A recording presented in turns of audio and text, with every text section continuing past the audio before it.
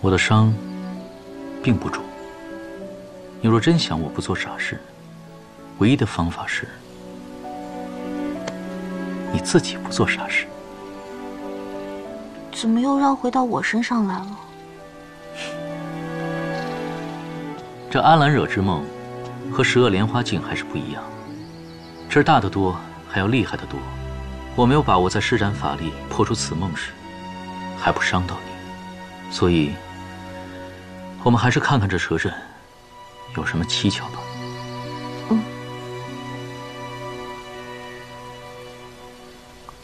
哦。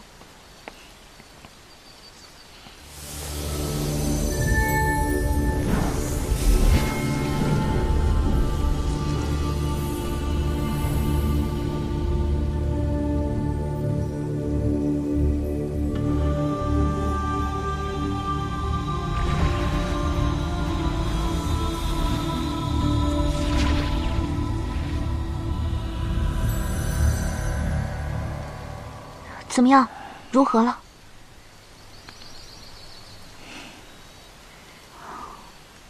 看来要走出这个蛇阵和阿兰惹之梦，也只能按照阿兰惹的人生轨迹走下去了。暂时也只能如此了。走吧。莫少曾经跟我说过，自犬婴兽一事之后，他便离开了梵音谷，沈爷和阿兰惹留在府中。两人虽未表明心意，但也一直是两情相悦，甜甜蜜蜜的。是吗？如果说我要按照阿兰惹的人生轨迹走下去的话，那我岂不是也得要……那自然是不行的。那就按之前说好的，我同沈烨保持好距离。莫少曾经也跟我说过，小的细节上面倒是不必太在意，记得在大事的选择上，只要跟阿兰惹保持一致即可。那苏沫叶有没有说过下一个发生的重大事件是什么？上君驾崩，不过好像还有很长一段时间呢。我们先回去吧。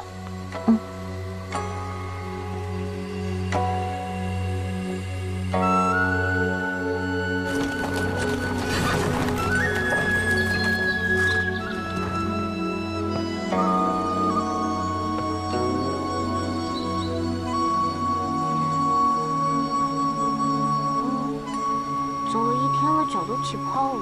是吗？待会儿给你揉揉。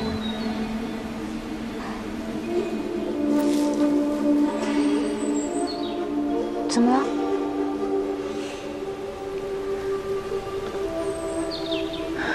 没什么，你先回去吧。你要做什么去啊？放心，我很快就回来。哦。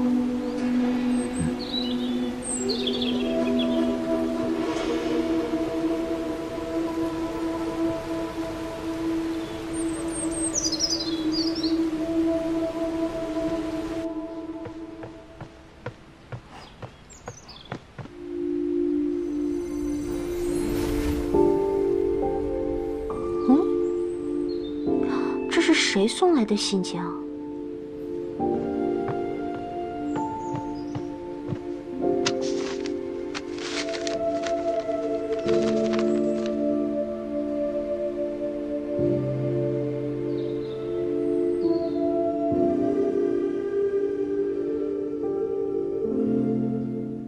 原来你是去取木芙蓉花膏去了呀？这么神神秘秘的，至于吗？这里没有木芙蓉花，所以做不成木芙蓉花膏，勉强用这个。你是不是打算什么事情都不告诉我？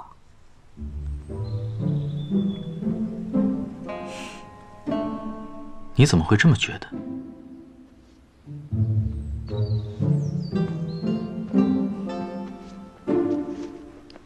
那这个呢？这个怎么说？一些小事而已，无需让它打扰你我。信上都已经说了，这是第5封信了，怪不得我说我为什么老是闻到一股墨香的味道。你是把信全都给烧了吧？无妨，我心中有数。你托他制的法器，如今已经到了收尾之期。此等高妙法器，成像之日最为凶狠。如若收尾收不好的话，之前大家的精力不但白搭，还可能会被反噬。所以，你还是快回去吧。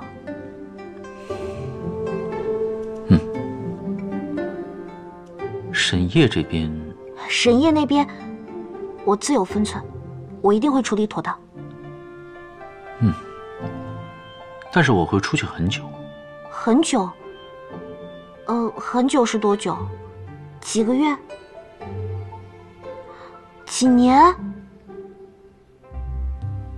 那总归好几日吧。才几日，看你说的跟要去好久似的。一日不见，如隔三秋，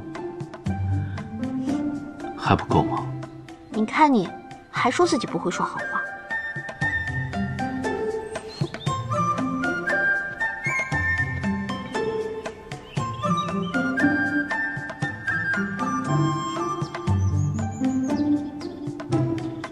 殿下，西泽大，怎么了，茶茶？快说。刚刚宫里来消息，说上君和君后好久没有见到殿下，让殿下进宫，以慰相思之情。啊？